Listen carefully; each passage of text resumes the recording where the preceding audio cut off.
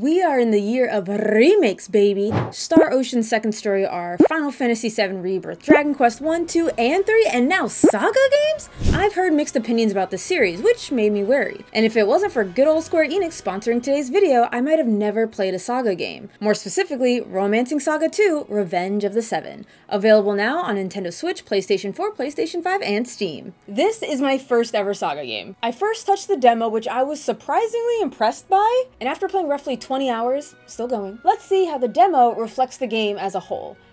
After you like and subscribe. Thank you. So we end up with the story of the 7 heroes who vanquished fiends of old. They promised to return, but as time went on, people forgot that legend. However, when the Veil of Peace did lift, folks remembered real quick about the 7 heroes. And they did return, but not as promised. They are now fiends. I love this quick explanation, building the mystery of what could have possibly happened to these revered legends. We are Gerard, the second prince of the Vuran Empire, trying to learn the ways of combat under his father, Emperor Leon. However, trying to stave trouble from his homeland, he returns to find it was raided by fiends. Emperor Leon leads the charge to the fiend's door, but it doesn't go exactly as planned. Now Gerard must step up in his father's absence with newfound strength, while gathering allies to slay the 7 disgraced heroes of old. I love it. Short, sweet, simple, to the point we get to dive right into the hero hunting. And you all want to know something shocking? I am a character-driven girly, and this is not the game for a rich cast, as they're mainly vessels for what skills they have and can possess. And let's put a pin in that. The narrative hooked me instantly. What has people wary is the unorthodox gameplay. On the surface, it appears normal. Attack, block, spells, use an item. Allies can equip up to 2 weapons, switching between them with ease to uncover and attack enemy weaknesses, or resistances. You hit enemy hits you, you gain experience to level up, and aha!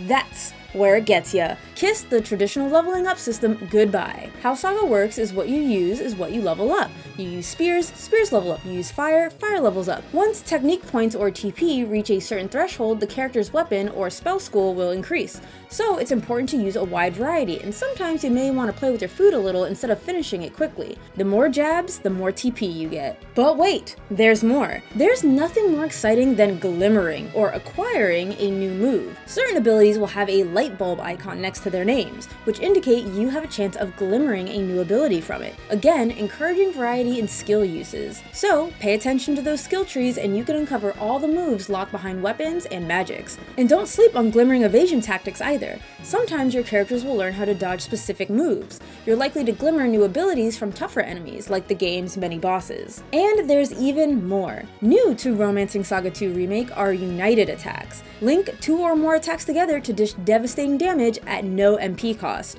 United attack combinations change depending on the order of battle, so align yourself wisely. Fill up the overdrive gauge by attacking enemy weaknesses. Another few things to mind in battle is the turn order, which helps you decide who you should go after to minimize damage to yourself. And formations. Different formations grant different boons. People in the front get targeted more, while people in the back get targeted less, and their speed is lowered. Certain enemies have AoE attacks that hit rows or columns, so it's important to know thy enemy and plan accordingly. But formations can be broken if the enemy strikes you first, and let me tell you, the last thing you want is your mage front and center. Alternatively, you can preemptively strike enemies, dealing some extra damage, their movement speed is reduced, and your overdrive gauge fills a little. Should enemies get the jump on you first, they are merciless and will kill you. Now, let me assure you, dying is a part of the Saga experience. Every character has X amount of life points, or LP. The number goes down each time a character's HP reaches 0. Thankfully, it's pretty easy to get them back up. Any HP restorative will do. But some enemies like to kick an ally while they're weak, and should they die again, they'll continue to lose more LP. If their LP reaches 0, they are dead. Like, dead. The end of the line. To make matters even more dire, there's little to no way to restore LP, so be mindful.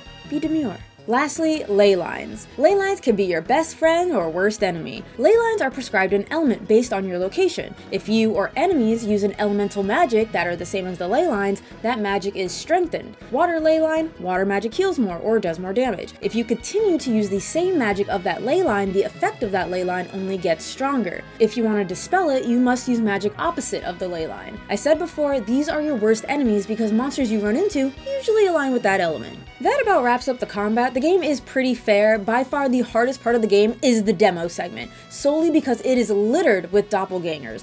And I said before, I'm 20 hours in and I haven't encountered one since. The bosses are just the right amount of challenge. Obviously, a lot of it depends on your setup, but enemies have multiple weaknesses. As long as you have variety in your lineup, there ain't nothing you can't overcome. Exploration within dungeons is fine. I like the dungeons are super straightforward, but add just enough to keep your brain engaged. There are a few things to keep a lookout for, like this strange creature known as Mr. S. He can be found in dungeons and towns doing Mr. S things. Each time he'll give you a stamp, and for every 5 you unlock a new perk, like knowing how many chests are left in an area. Also, look out for memory fragments of the 7 heroes and learning what drove them to turn into fiends. These were fun, fully voice acted, and being able to slowly piece together their fate. While fiend hunting, make sure to expand the Empire of Varen. You do such a thing with quests. Help out the townsfolk of neighboring nations, and they'll swear themselves to your cause. This will allow you to unlock various facilities in the city of Avalon, like the smithy or a magical laboratory. Both help you craft gears or learn magics and how to combine them. Now, the choices you make in SaGa matter. Some choices will lead you to earning a new ally or bar you off from one. I also love that you could go wherever the wind takes you.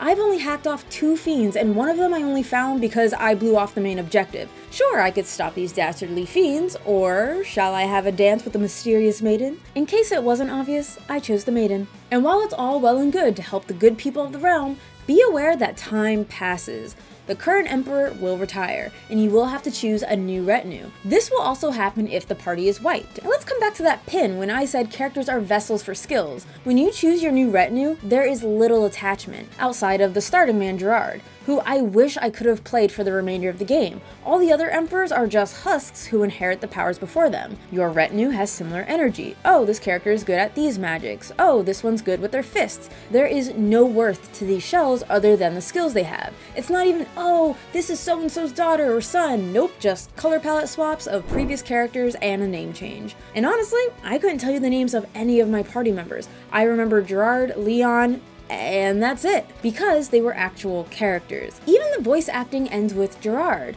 When you take quests, the quest giver talks and you're left with options as they continue talking at you. That was a little sad, but not a deal breaker. So, when this was first announced, people were cheering at how great it looks. And I mean, seeing where it started to where it is now, I'm happy with the glow up. I played on PlayStation 5 and everyone looked great. I love the fiend designs. The enemies in general honestly look really intimidating. I play a lot of RPGs and these guys gave me some pause. I was like, y'all looking mighty freaky. Aside from that, yeah, it does have a bit of the puppeteer look about the animations, especially when talking, but something I've grown accustomed to, I suppose. And the music, it's very strange to say, but it's part of the course. It sounds as simple as the plot to this game, and yet I like it. It's like the quintessential medieval JRPG sounding soundtrack. I don't hate it. Actually, I kind of appreciate the simplicity. It's not what I would listen to by itself, but within the game, I'm like, yeah, this is nice. Also, for you nostalgic nuts out there, yes, you absolutely could switch between classic and remade tracks at any time. And you know what?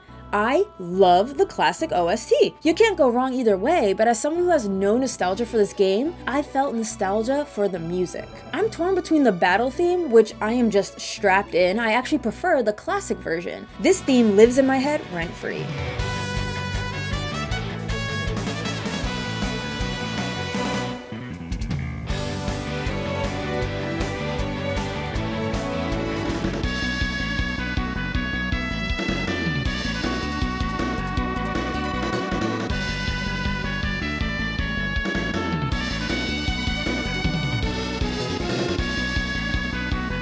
But also, I really enjoyed the serene theme of Mood Tundra. You know what it is, right? There's actually no such thing as a bad ice/snow area theme. In this one, I prefer the newer version.